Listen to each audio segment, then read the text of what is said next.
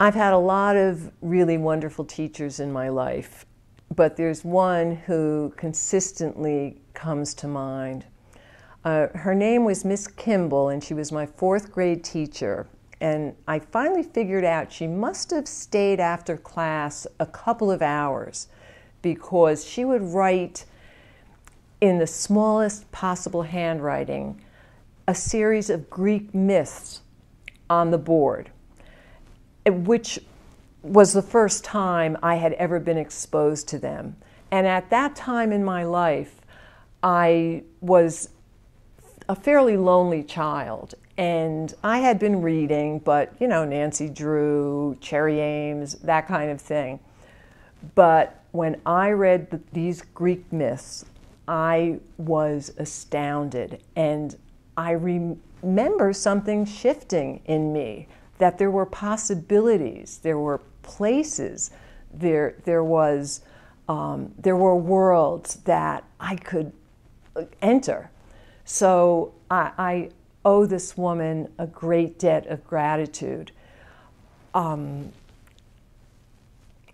I also wanted to connect a story to Miss Kimble that happened when, okay, Bob, I'm sorry, I just was losing it there for a minute. Can that be? Sure. I'm sorry, okay. It's like I didn't get the transition. Okay. And okay, was the first part all right? Yeah, that's fine. Okay. But we can just start where you want And to keep start. going, okay.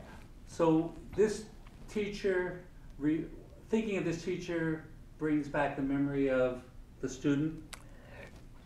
Yes. You know, okay, I wanted to say something, and I don't know if I can work it into what I already said, which is that she did it out of love. She didn't do it as an elitist who was going to allow us into the club. She did it out of passion for these stories. And I really think they changed my life, and they sparked my interest in visual things as well as in poetry. So many, many, many years later, I began to teach at a community college, and I was teaching one day D.H. Lawrence's The Horse Dealer's Daughter. And the main character is a young woman named Mabel Purvis, and she is depressed, repressed, isolated. She can't have a relationship, and her family's fallen apart. And on the day that the house is being sold, she leaves and she walks away and walks towards the pond and walks into the pond, and to drown herself. And as she's doing that, the town doctor, Jack Ferguson, sees her. He's nearby and sees her, and he too is someone who's repressed and depressed and lives through his patients who are, you know, more emotive than he. And he goes in against his instincts not to go in, but he goes into the pond and he saves her life. And that extraordinary experience broke through their defenses, and these two find each other and fall in love. So the next day, I go to the faculty mailboxes, and I find a note in mine from a student from that class.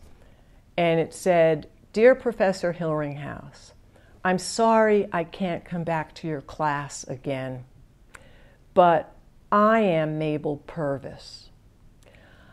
I am exactly like her, and I'm going home. I'm going back south to try to save my relationship with my boyfriend." And I wish I knew what happened, but I never found out, but she never did come back to class. And this made me think about, it wasn't my teaching, certainly, but I think it was something that Miss Kimble did, which was to open up the literature to to us, it wasn't a private club. It wasn't something that had a special key, that had a special lexicon. It was Miss Kimble's love for those myths. That's what mattered.